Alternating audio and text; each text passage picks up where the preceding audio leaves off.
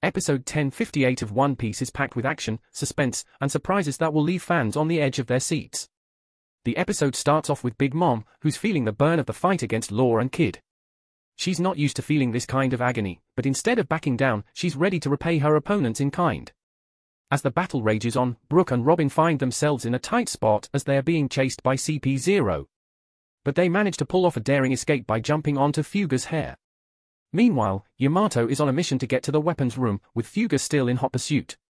Just when things couldn't get any crazier, Kazenbo shows up and sets everything on fire. While chaos ensues, Zoro is still locked in a fierce battle against King.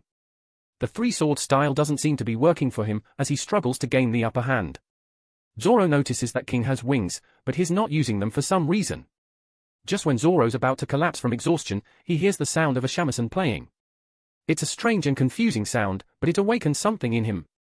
Enma starts drawing out his haki, and suddenly, Zoro's back in the game. Meanwhile, Orochi is gleeful as he watches the chaos unfolding in the treasure repository. But his joy is short-lived when he hears the sound of the shamisen. It reminds him of his beloved Komurasaki, who he thought was dead. He follows the sound and discovers Kazuki Hiyuri, who's been disguising herself as Komurasaki.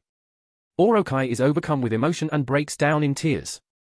Overall, episode 1058 of One Piece is action-packed and full of surprises.